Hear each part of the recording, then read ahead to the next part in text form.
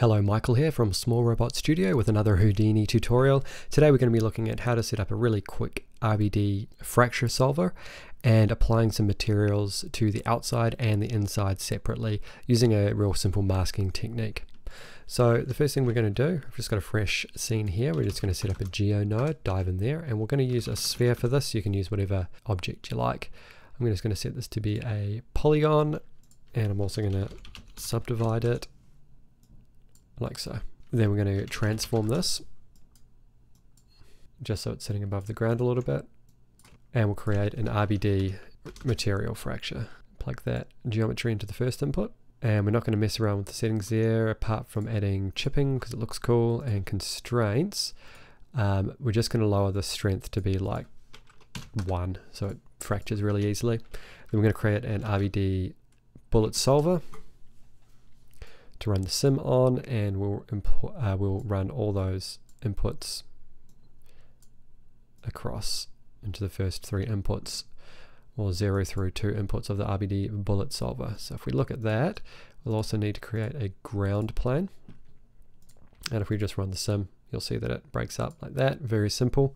We're also going to add some internal detail to that.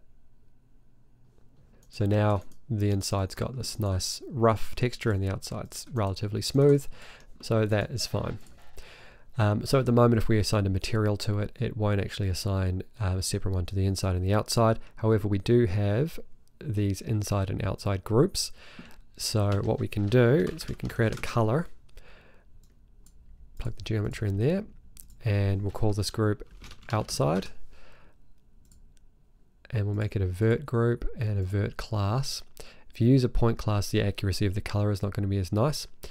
And we'll make the outside color white, and then we'll just create another color node, and this group is the inside. Just do verts and verts again, and then we'll change this color to be black. So now the inside will be black and the outside is white. We're not actually going to use these colors, however, we're just going to use this as a masking function for our material. Now our material is going to be set up with Redshift. You can do this with anything. If you're using RenderMan, you could use a material layer method the exact same way. Just reading this color data, you'll use a Pixar primvar rather than a user color data, which we're going to use here. So we're going to just set up a Redshift ROP, and we're going to create a camera, and then we'll just create a dome light. Okay, so now let's set up a material network and create an RS material builder, and we'll drag that on there. Dive into the material, and we just need to create a material blender. We'll plug the top material into the base material color, and then that output from the material blender into the surface. Create another material, an RS material, and that goes into layer 1 color. So this color here is going to be the outside, and this color here is going to be the inside.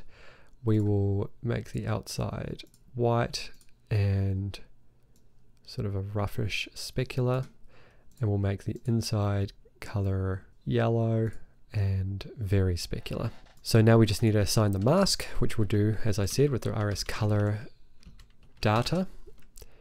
Run the output from that into the layer 1 blend color, and we're just going to set this to CD because that white and black color are on our CD parameter. You'll see that I've got that backwards, so that's just easy. We can just do a color invert, pop that in between there. There you go. The outside's white, the inside's yellow. Now say we wanted to add a texture to the inside, and this was animated. I'll show you an example where I messed this up. You can see that the texture actually doesn't stick to the material because I hadn't UV'd it correctly. So I'm going to show you how to set that up properly right now. First we'll just add a material, and we're going to use a texture, and we're just going to use a RS Maxon noise,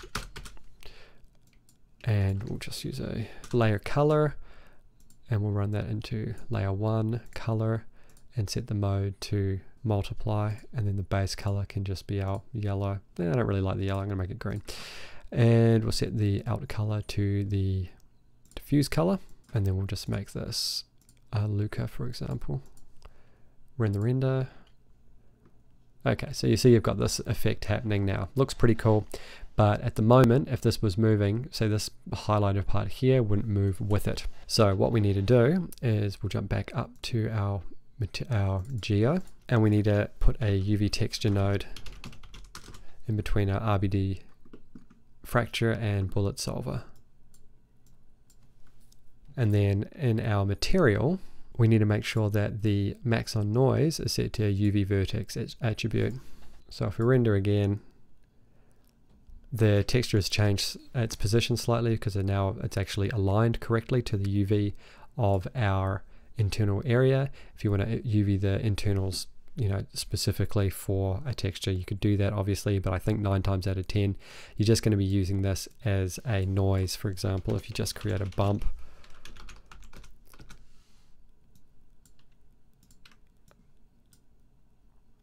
you'd be using it for that sort of thing, just to accentuate the internal areas and make them look a little bit more like a fractured material. So here is an example where you can see it completely finished with the material on the inside working as intended. It's fairly subtle on this one, but that internal bumpiness that you see is actually a bump map rather than actual geometric noise. That's it for this tutorial. If you found it useful, make sure you leave a like so other people can find it, and if you haven't already, make sure you subscribe, as we're bringing out CG and illustration tutorials every week just like this one. Become a patron and access tutorial assets, bonus content, a private Discord and more by clicking the link below.